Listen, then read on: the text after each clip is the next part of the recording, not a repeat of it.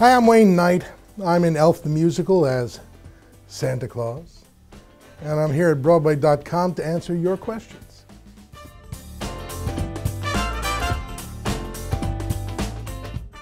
It's Newman. It's always good when you're in a full Santa regalia. You know, look, I'm wearing the beard. I've got the white hair. I've got the red suit.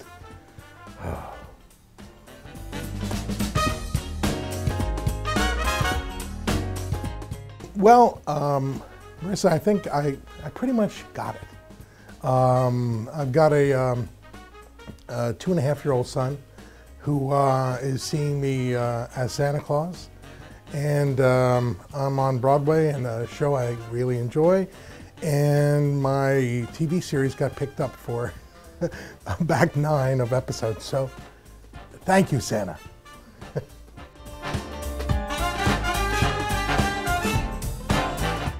Cassie, I'll be honest with you. I'm old. I'm old, Cassie. Get it?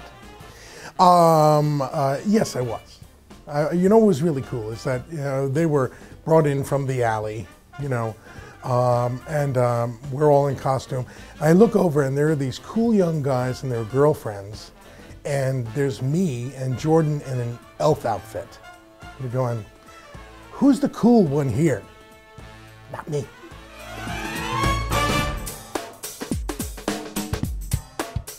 Kat, I came in for one audition on Seinfeld.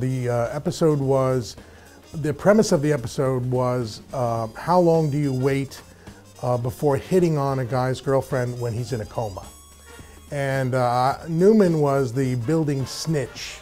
And Newman notices that Jerry is hitting on the girl whose boyfriend's in a coma. He's a friend. He and Kramer are friends of the guy in the coma. And we're in a hospital room, and I'm sitting next to Michael Richards, and we look like something from the 1939 World's Fair. I'm completely circular, and he's a complete needle. And I'm thinking, well, maybe I'll come back, But did I think that it would turn out to be something that would plague me for my entire existence? No.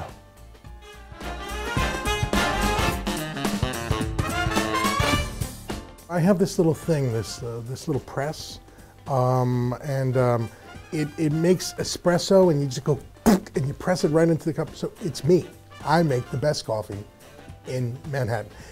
Monk's, by the way, doesn't actually exist.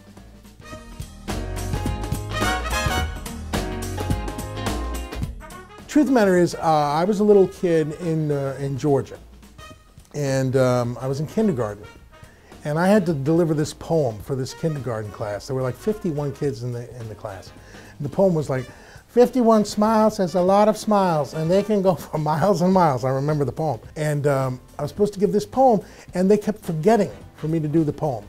I go, Miss Mary Lou, I'm supposed to do the poem. And they go, later. So finally, it's like the show is about to end, and they go, oh, let the kid do the poem. So I went out and did the poem. 51 smiles is a lot of smiles. And it was the end of the show. And all the parents went, ah, they all like applauded. And I thought, I'm killing them. I'm killing them with the poem. They're loving the poem.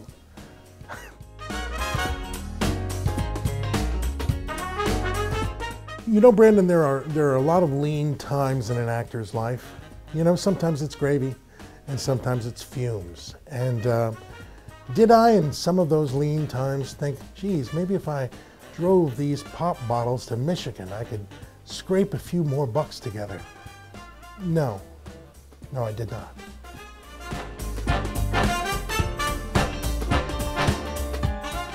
I remember when I was a kid, my parents took me to see Herschel Bernardi doing Zorba. I was so impressed by how deep his voice was. And just that it seemed like the kind of thing. So that kind of play, and then, Fiddler on the Roof, and just like, that's the kind of thing. And then my voice didn't turn out that way, and the kind of things I did didn't really work that way, but that was it, Zorba.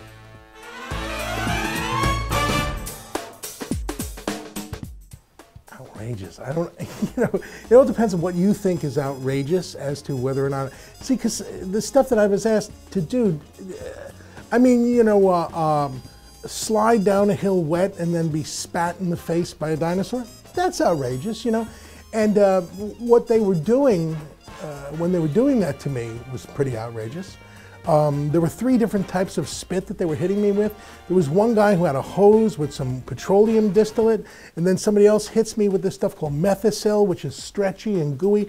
And then the third guy has a gun loaded with dyed black KY jelly, and he's standing a few inches away from me, and he shoots me in the face. And he tells me, don't blink, because if you do, we're going to have to do another take. Turns out that that guy now lives across the street from me in California. Got a nicer house than I do. Outrageous.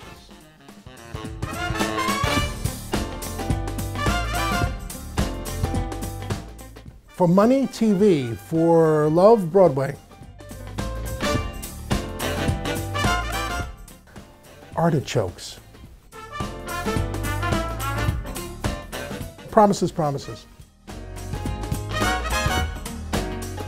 The Ticket, where Kramer and I have to go to court over a parking ticket, and I just completely freak out in the courtroom because I never became a banker.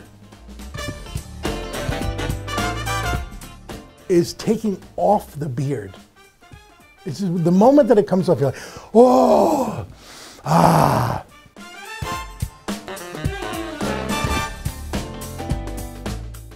Andy, there were 2 things about Space Jam. Part of it was fantastic, part of it was horrible.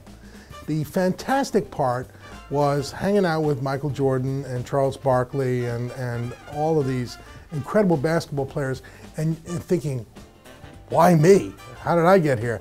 And I remember that Jordan had a muscle in his leg inside of another muscle. He had like a spoing muscle, you know, so that most people have this muscle in their leg, and then he had another one where he spoing. It was unbelievable. The worst part was that we are in green screen. You're shooting it. Everybody's wearing a little green ninja suit. There is the entire stage is painted green. The floor is green. The ceiling is green, and there are little red tennis balls everywhere to mark where you are, so they can animate it later. There are no props. There are no actors. There are no nothing. There's just you on a bare stage. Weird.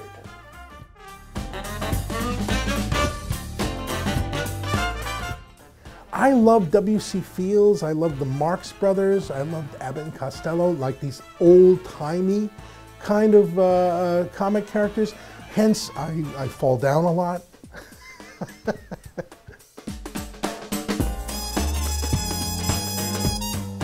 I would say the Honeymooners. I mean, that, to be in a show that's even said in the same breath as the Honeymooners, as one of the great classic comedy series, is amazing to me. That and Mary Tyler Moore, I guess, are my favorites.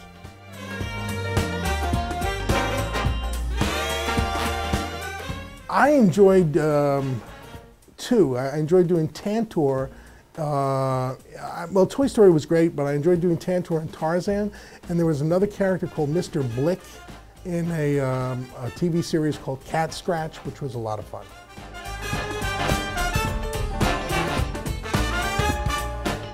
I'll tell you, Rob, you know, it's not so good. I do have a bowling ball with its own name. His name is Tor. And there is a glove somewhere. But as far as picking up a split,